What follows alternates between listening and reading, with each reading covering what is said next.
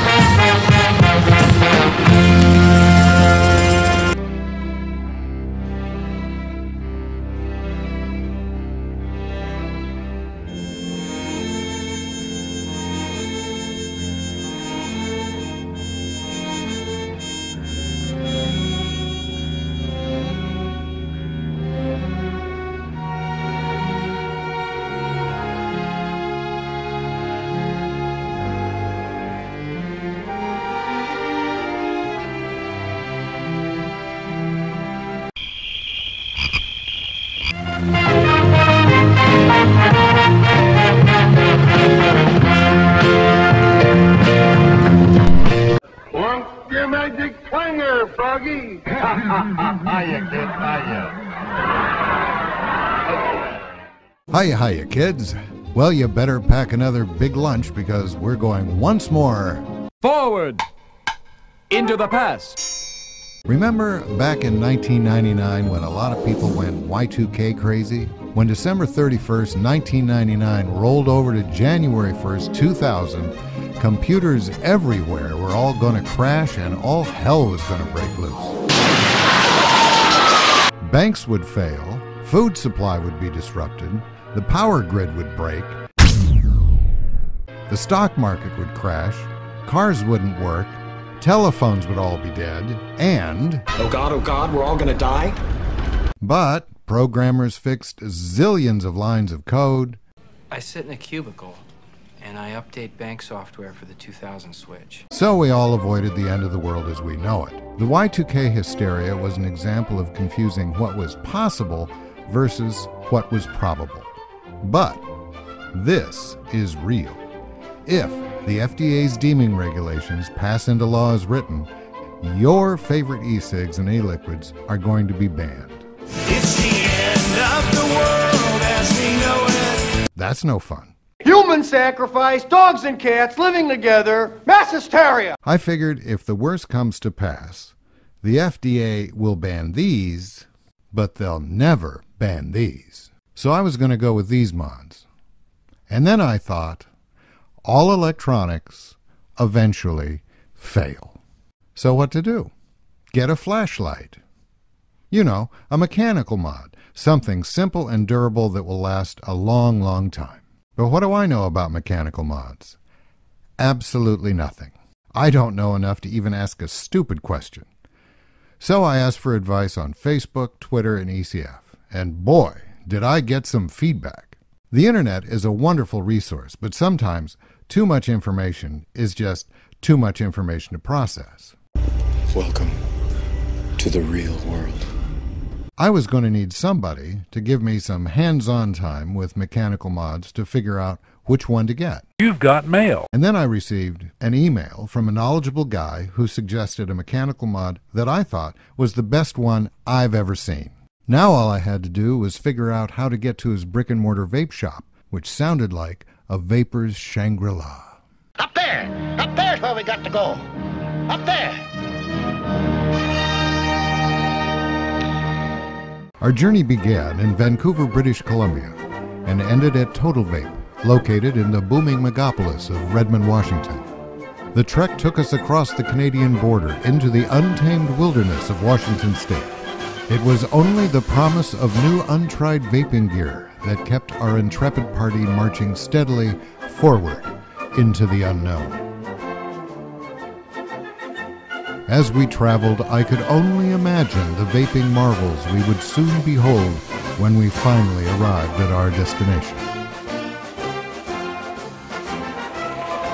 Welcome to Shangri-La.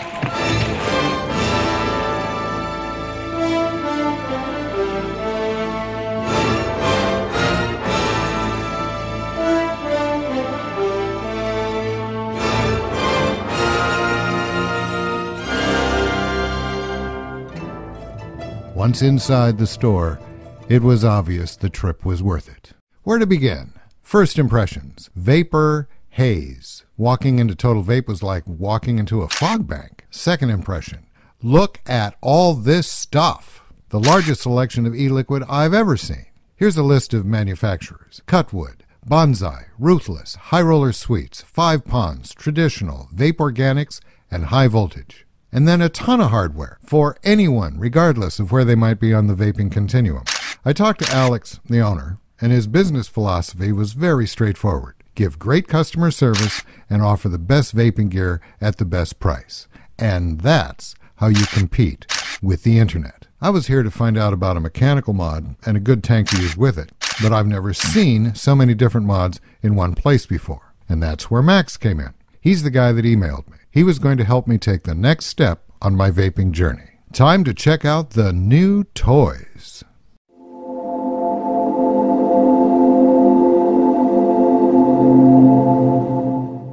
The Skeleton Key is a Tobeco clone stainless steel 22mm 18500 to 18650 mechanical mod with adjustable copper contacts, a magnetic switch, and a magnetic 1/8 turn locking ring. And I think it's the best mechanical mod I've ever seen on or off the internet. The machining on this thing is fantastic. Just like the movie, it's seamless. Here, I'll show you again.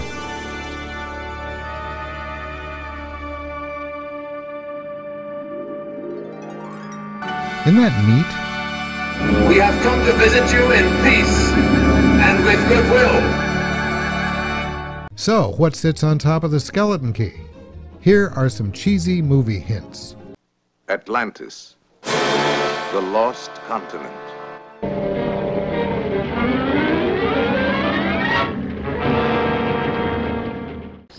That's right! The Atlantis Tank by Aspire.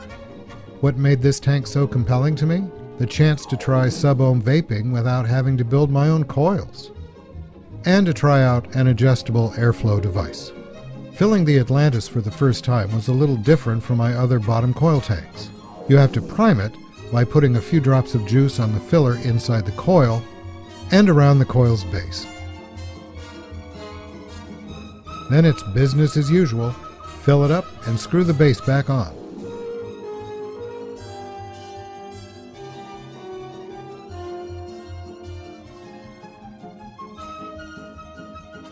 After some trial and error, I found I preferred to vape using the smallest airflow opening at the base of the tank. The 0.5 ohm coil demands an appropriate battery. I'm using an IMR 18650 mxjo with a voltage of 4.2 and a continuous output of 35 amps. You do not want to use an incompatible battery with the Atlantis. That would be bad. Now in the past, I've illustrated throat hit like this. A lot of vapors say their gear hits like a truck. Or a freight train. But I gotta tell you, my Skeleton Key Atlantis combo hits more like, and that's a good thing. Well, for everyone on ECF who yelled at me to throw away everything I was using and get a mechanical mod and start sub-ohm vaping,